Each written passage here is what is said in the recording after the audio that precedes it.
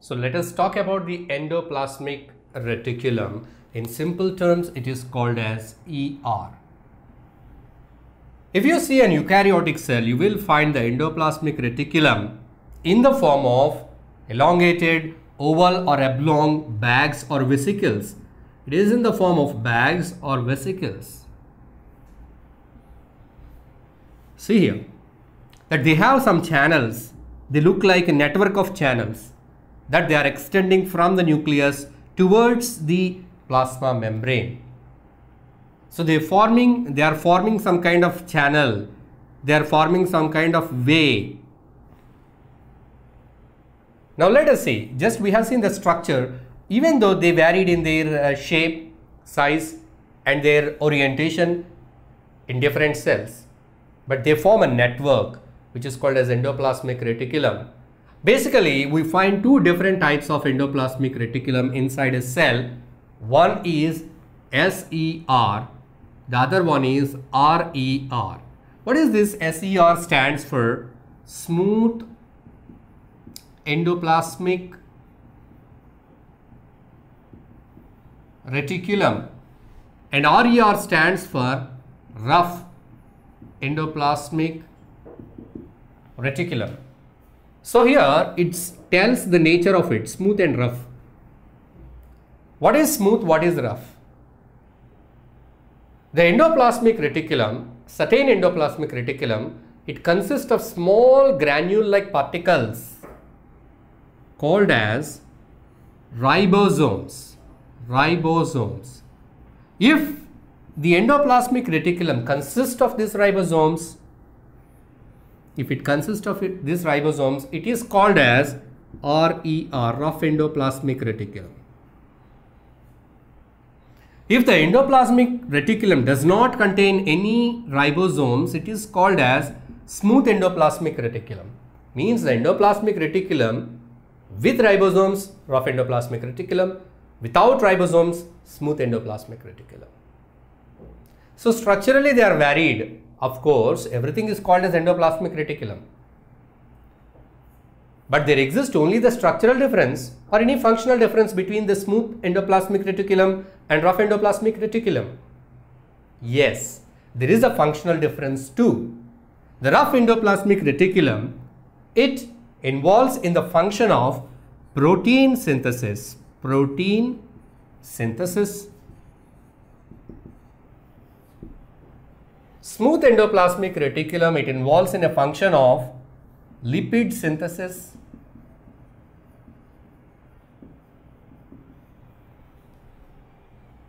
They manufacture lipids. Smooth endoplasmic reticulum, it manufactures the lipids. Rough endoplasmic reticulum, it manufactures the proteins. The manufacturing, the preparation is termed as synthesis.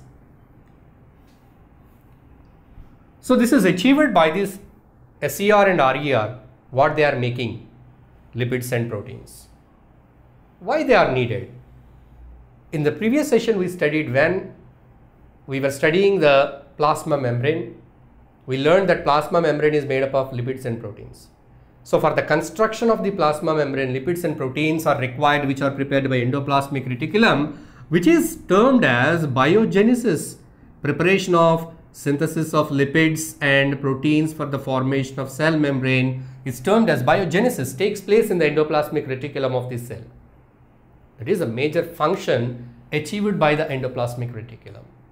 Of course, various proteins that are synthesized in the rough endoplasmic reticulum, these proteins are converted to very important biochemical molecules like enzymes and hormones, which play a very active role in the control, coordination, development and metabolism of an organism, enzymes and hormones.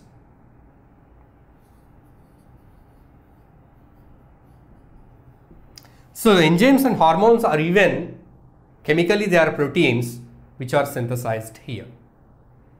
So that is the importance of this endoplasmic reticulum. And what is the other function apart from the synthesis of materials like lipids and proteins? What else it does? So it is it acts as a channel for communication.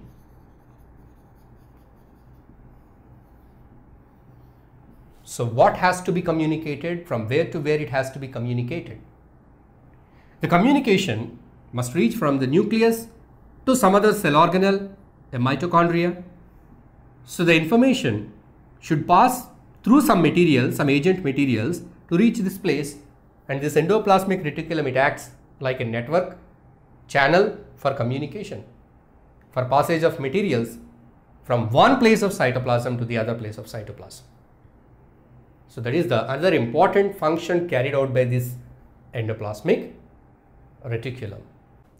Here we find some other important function apart from the two functions which we discussed in certain kind of vertebrates.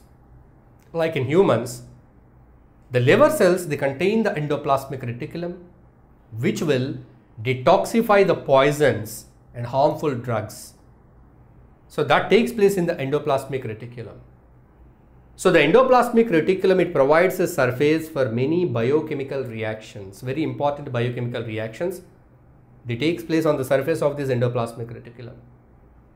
So in this way, the endoplasmic reticulum, it helps a lot in the biochemical activity of this cell.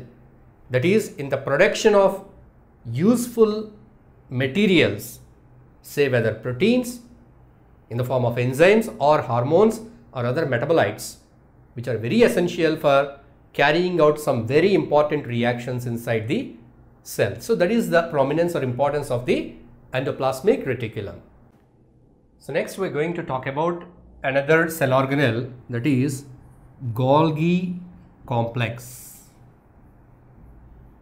Sometimes it is also called as Golgi apparatus.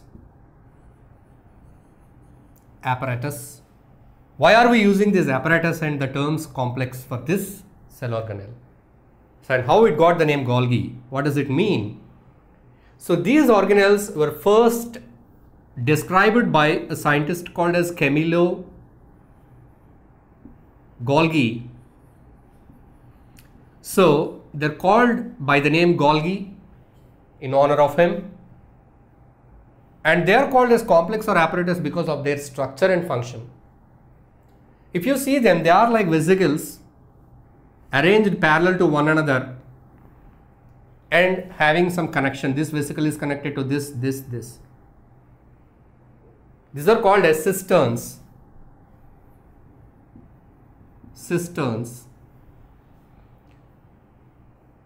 So this is at some point connected to endoplasmic reticulum.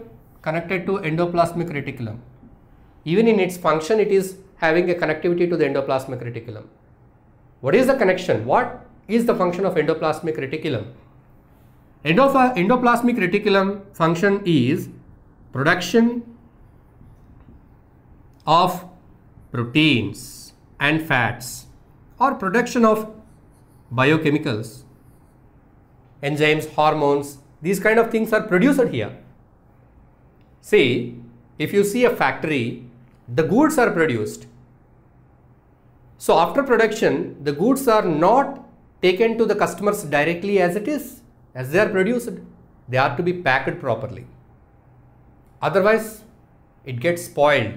It cannot be transported properly if there is no proper package. Right.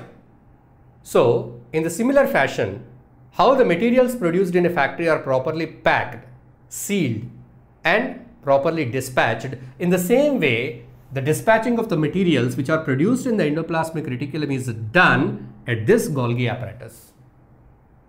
So the main function of this Golgi apparatus is to pack the materials that are prepared by endoplasmic reticulum and dispatching these materials. Sometimes the Golgi apparatus converts the materials which are formed in the endoplasmic reticulum. That means certain complex sugars it will convert to simple sugars, and these materials will be properly packed. This Golgi apparatus, it forms the vacuoles which are packed with materials, and these vacuoles, they travel to some other place where they are required, and they are responsible for formation of lysosomes also. If some other materials, are waste materials or harmful materials, are converted to some other form, They are to be dispatched or disposed out of the cell. So they are packed in the form of a lysosome. In this way, the Golgi apparatus, it takes the function of dispatching the materials which are synthesized by the endoplasmic reticulum. So that is the reason it is connected even to this endoplasmic reticulum. So as it is having connection with these endoplasmic reticulum itself, and it is consisting of so many things together, you call it as a complex, or otherwise you call it as an apparatus. So that is the main function of the Golgi apparatus. If you like this video, please give a thumbs up. Please subscribe to our channel to get more videos on CBSE syllabus.